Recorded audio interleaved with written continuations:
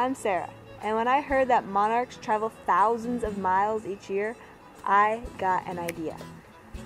I decided to follow the monarchs on their round-trip, multi-generational, multinational migration to learn from, teach about, and help save one of the world's most unique natural wonders. This is the story of that migration. It's a story of millions of monarchs, of the people in Mexico, the United States, and Canada working to protect the monarchs, and of my bicycle adventure, to butter bike with these butterflies. From pine forests to desert scrublands, I've already pedaled 800 miles in Mexico. And while I really like Mexico, the biking is super tough. And I have just one question. Why do the monarchs travel so far south to the state of Michoacan? I mean, look, I'm so much closer to the United States right now, and there's tons of forest. As you know, the migrating monarchs live in the United States and Canada during the spring, summer, and fall. The red is what scientists call their range, or where you find them. But the United States and Canada are really cold in the winter. Trust me, I know. Unlike other insects in this range, monarchs can't survive the long cold winters. They require a winter habitat that is warmer. So if a monarch needs to find a warmer habitat, should they fly north or south of their summer range? Exactly, they need to fly south.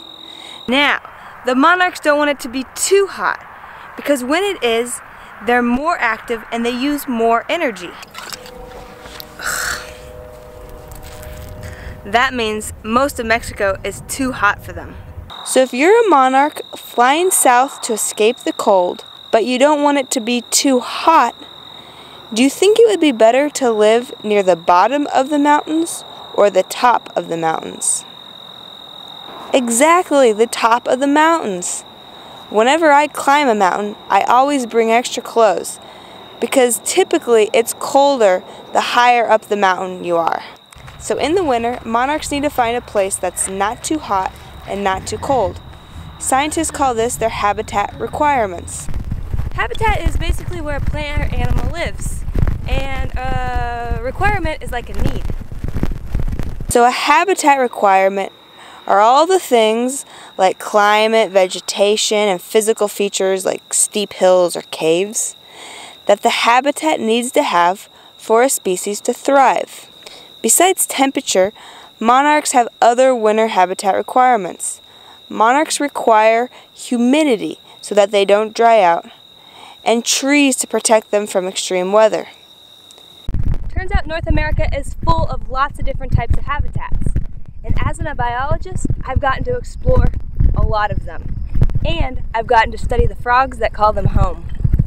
I studied Yosemite toads that live only in alpine meadows in the Sierra, tailed frogs that need cold, fast-flowing creeks in the Rocky Mountains, and the giant water frog that only lives in one lake in the Altiplano of Bolivia and Peru.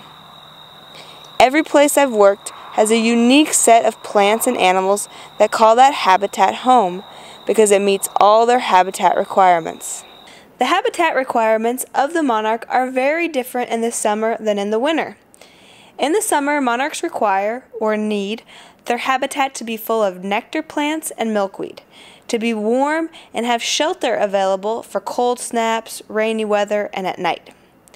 The monarchs can find summer habitat throughout the eastern United States and Canada, but in the winter, they must fly to the transverse neovolcanic belt, where on just 12 mountaintops, the eastern populations of migrating monarchs can find suitable winter habitat.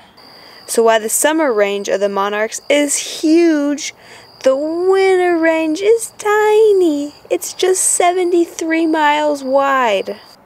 These mountains are 10,000 feet above sea level and give monarchs a home from November to March.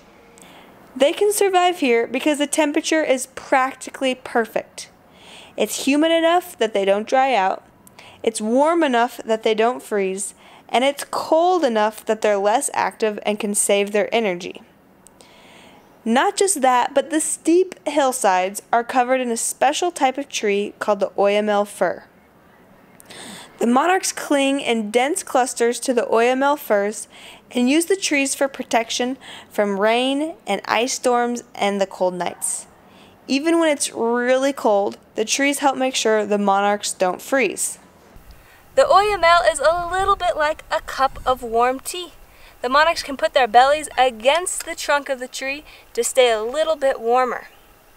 Also, the branches of the tree act like blankets, or in my case, my sleeping bag, which keeps me nice and warm.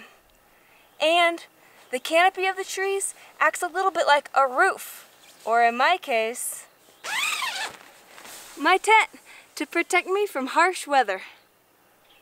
The Oyamel fir forest in central Mexico is not too hot, not too cold, humid, full of trees that act like blankets, houses, and heaters, and it's the perfect place for the monarchs to spend the winter. That's why we have to protect this place, and that's why I have to bike so far. Luckily, I like biking, and I really like to butter bike with the butterflies.